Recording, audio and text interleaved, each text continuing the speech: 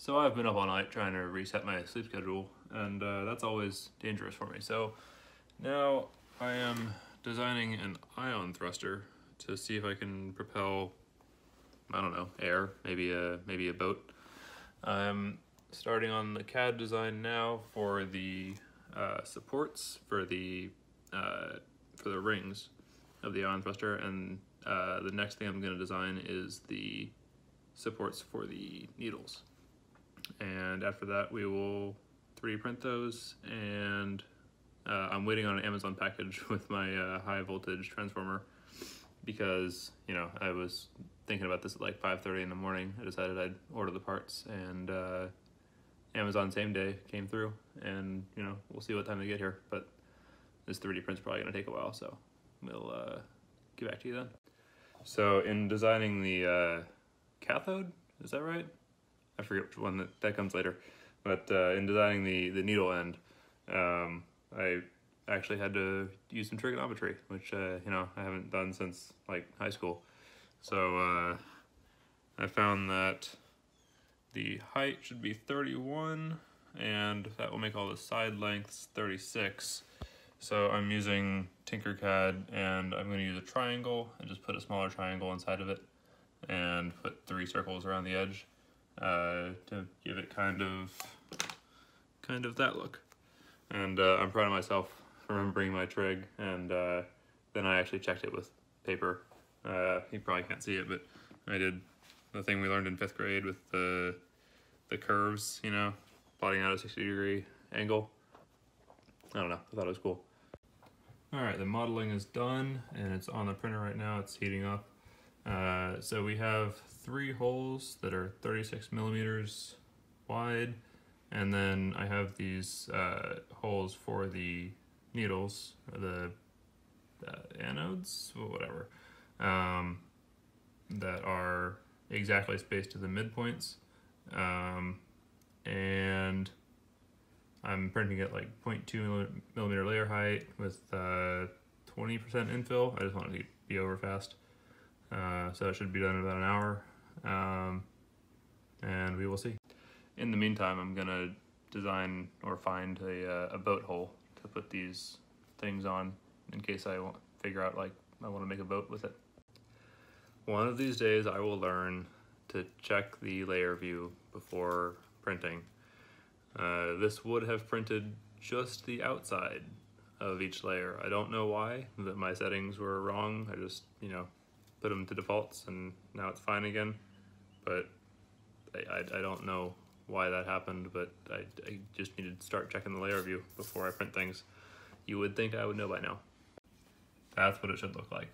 It has, you know, good infill on top and bottom, you know, no large holes or anything. Even this, you know, it had some pretty large holes in the bottom layer. But yeah, that should work now. So I'm planning to use aluminum beer cans for the cathode, and I'm going to sand them and polish them and roll them up into a tube, which will fit inside of the cloverleaf pattern. Unfortunately, or maybe fortunately, the diameter, or the circumference that I need is 110 millimeters for each one, but the diameter of the circumference of this is only 204.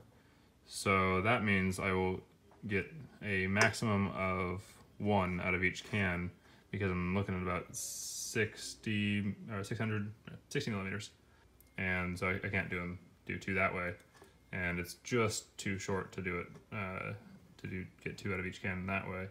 So that means I will have to drink 1 more beer. It's like 10:30 in the morning, but I've been up all night, so this doesn't count.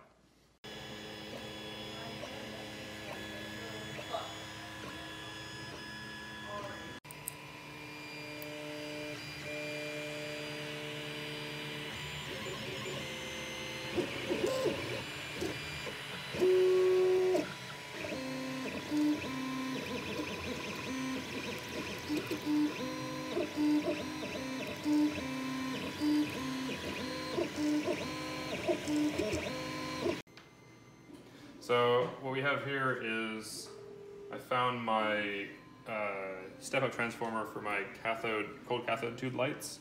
I think it's something around 2.6 kilovolts. Not super powerful, but I'm just doing this as a proof of concept. This is meant to run off a computer power supply at 12 volts. So I have my regular power supply set to 12 volts. And let me just drop this needle in there. This is the needle that I plan to use for the final project. It's very, very sharp. And when it arcs, it kind of destroys itself immediately. However, when it should be really good with the ionization energy because of how ridiculously small the point is. Anyway, so turn on the power supply. So this right here, I don't know if this is a common feature on power supplies. This is an interference meter. So it measures the RF and how noisy the electronics are around you. And when I switch this on, it goes pretty much to max. So this is pretty damn noisy. So, you know, it's fun stuff. Anyway, I'm trying to be as careful as I can here. But if I just touch this carefully to the tip, get a nice little plasma arc. Now, this is not ideal for the final product. We actually want to be ionizing the air without having an actual plasma arc, but it's kind of cool and pretty fun. That's extra hot and extra dangerous. I'll give you a nice little buzz if you touch that.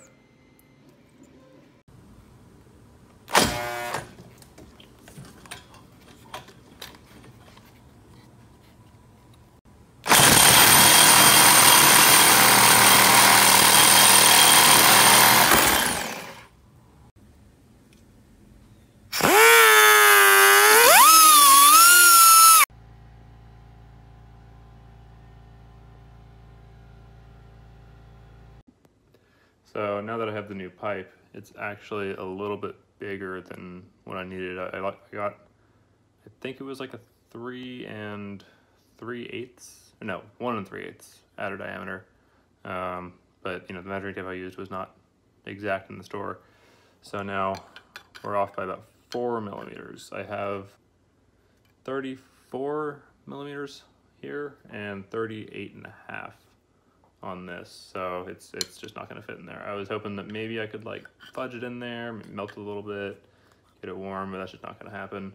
And my Amazon package isn't going to be here for a little while anyway, so I might as well just, well, I did the math. I could upscale it by 114.7%, which would get it to the right size holes.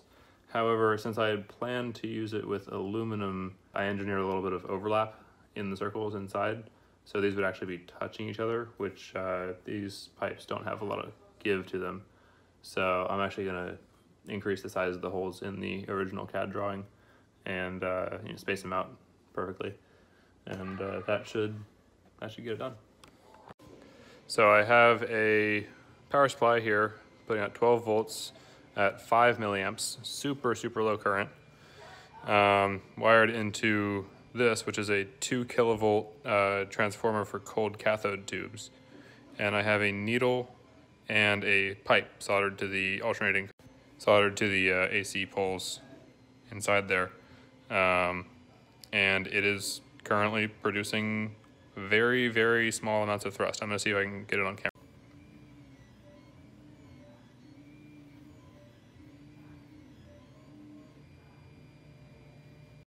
So there's positively charged ions coming off of the needle, pushing through the pipe and finding their ground somewhere in the pipe.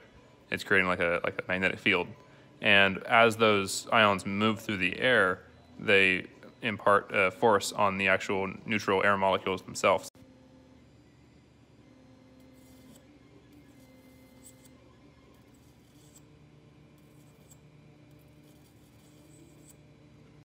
I missed the unboxing because I was too excited, but here we have it set up, the new one, 40,000 volts, and here goes nothing. We're running it at 4.5 volts right now. The max is 6,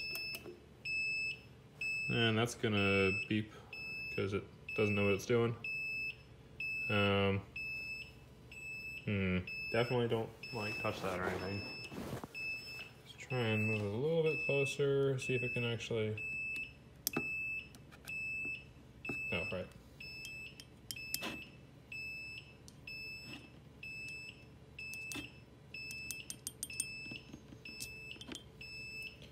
Alright, well if that's not following electrons, then I don't know what will.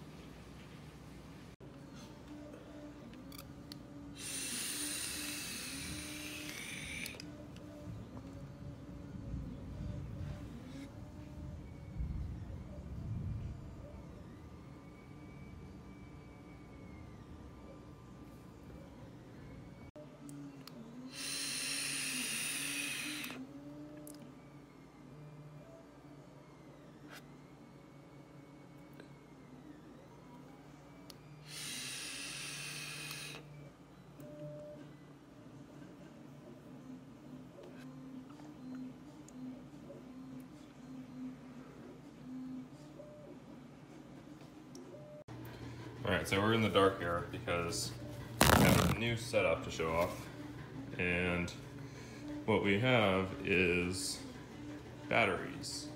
Batteries in a custom-made housing running in parallel at 4.2 volts into a little switch and then into the actual converter.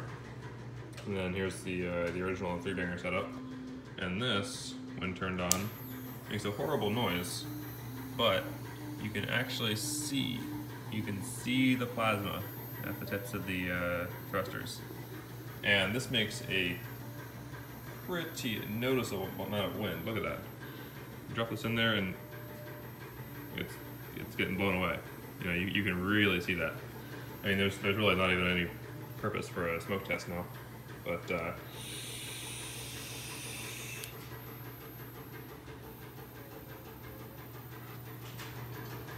I don't know if I got that, but it's absolutely just totally blowing. Absolutely. So I had this boat printed, or well, I printed the boat, and it is entirely too top heavy. I mean, I should have known, really. So what I'm gonna do is, oh, it's also off center, it's probably because it's wet. I'm gonna cut both of those stalks down by an equal amount and try again. Alright, so this, I did a cursory search on YouTube and I found no results, so I'm gonna officially call this the world's first ion engine propelled boat.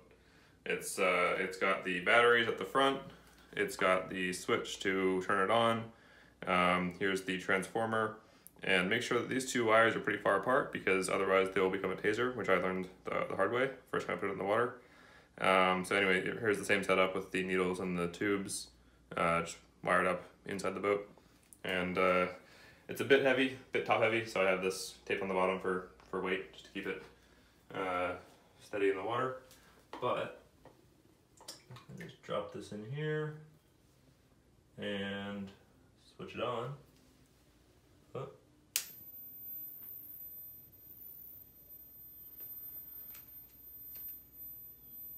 It's moving.